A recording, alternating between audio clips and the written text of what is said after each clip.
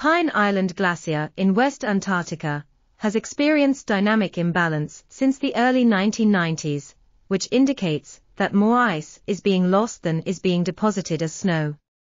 This imbalance is likely due to the fin strain history, which affects the amount of snow deposit and melting. New observations from radar-derived stratigraphy and a dense network of fin cores collected along a 900 km traverse of Pine Island Glacier showed that the surface mass balance, SMB, averaged 0.505 ma1 between 1986 and 2014, with a gradient of higher snow deposition in the southwest compared to the northeast of the catchment.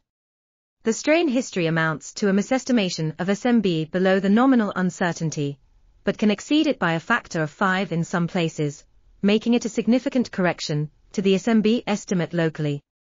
The strain correction changed the basin-wide SMB by 0.7 GTA1, which is negligible when compared to the glacier's total SMB. This article was authored by KONRAD, Anna E. HOGG, Robert Mulvaney, and others. We are RTCLTV, links in the description below.